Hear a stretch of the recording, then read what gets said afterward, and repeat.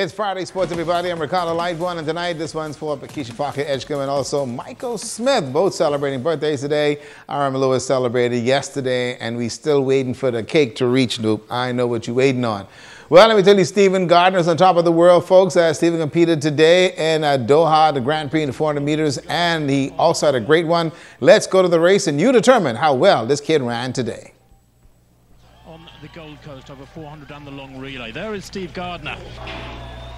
Well, despite that noise, they get underway without any problem, and it's fairly even at the moment, although certainly Aquala looks to have gone off the quickest third from left there in lane 6. He's one of the smaller in the field, but a lovely, smooth, fluid stride. The tall legs of Gardner in the orange there, just to the left of centre, carrying him along well, and inside him, Haroun of Qatar, the bronze medalist from London last year, has gone off very aggressively in the white armbands. But Makwala now beginning to get into his stride, holding the form well around that top bend, although certainly leading at the moment is Haroun in the orange strip. In lane 5, it's Gardner now who's going strongly.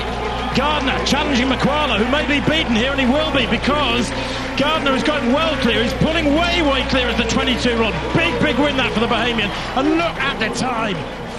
Stephen ran 43.87 seconds, and it's a new national record. He broke his own record of 43.89 just last year. It's also the fastest time in the world this year and a meet record. Stephen also has another record. That is the 200 meters he holds. That's 19.75 seconds. Donald Thomas also competed today, third in the high jump. 2.30 meters was his distance, and also Jamal Wilson was ninth in 2.20. Not bad, guys. Doing well. The ladies of Delta Sigma Theta coordinated a softball challenge on the weekend, and yes, Shashina Roll did not play for good reason. The ladies of Delta Sigma Theta pulling out all the stops for a softball challenge, and the awards laid on the table just for the taking. The fans of the Grand Bahamas Sports Complex ready for the showdown, and a show like no other. Oh yeah, the medics are also standing by. Pat's uniform Reds and the Greeks cross the line, and the Reds with the seasoned players like Spencer hits a rocket to center field. This will be an in-the-park home run. The Greeks showing some pop at the bats. Jamal Green showing that the Alphas can play this game. That's a base hit there.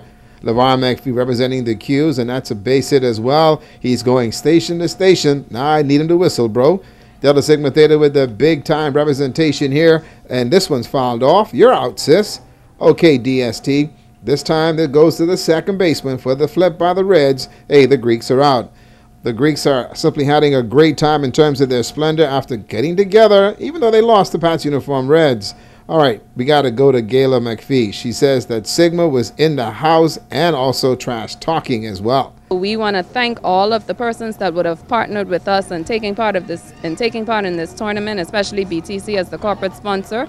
We have the Pats Reds uniform who would have participated, Customs Department, the Immigration Department, and the GB Greeks came out strong. We had the Deltas, of course, we had the Qs, we had the Alphas, we had the Kappas, and SG Rose, and we want to thank all of them for their support. They've done well. The game of softball will never be the same, folks, and this is going to be an annual event by the Deltas. This is going to be an annual event because, you know, not only does it bring the corporate sponsorship out and participants, we also get everybody moving. We have a lot of people that said they haven't played in years, and we're happy to see that they're here. So I just want to shout out especially the older Greeks, or the more seasoned Greeks. I don't want to say old because they're more mature.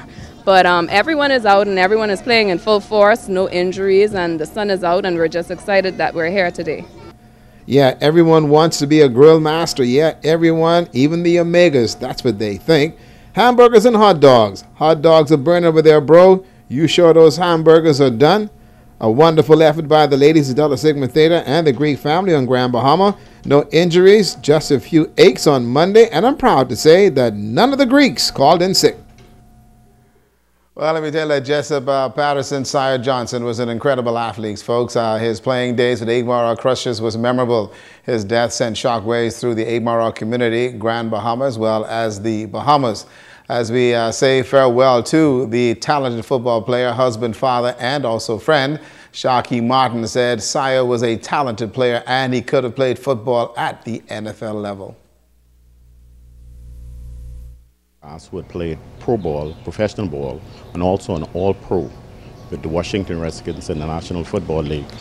Had done an assessment on the whole team, and he assessed those who he figured that could have played junior ball, junior college, those who could have played senior ball, which is at the university level, and he said there was one name that he mentioned that he figured could have played pro ball in the National Football League, and that was Jessup Sire Johnson. You see, Jessup funeral service is set for tomorrow, folks. 1 o'clock, it'll be at Calvary Temple. Yes, Master will be missed by all of us here at ZNS. We do extend condolences to the family as they go through this difficult time. And those folks who knew Jessup knows that he was one of the guys. All you do is ask him once, and he'd always said, yeah, Master, in a good way. That's a look at sports tonight.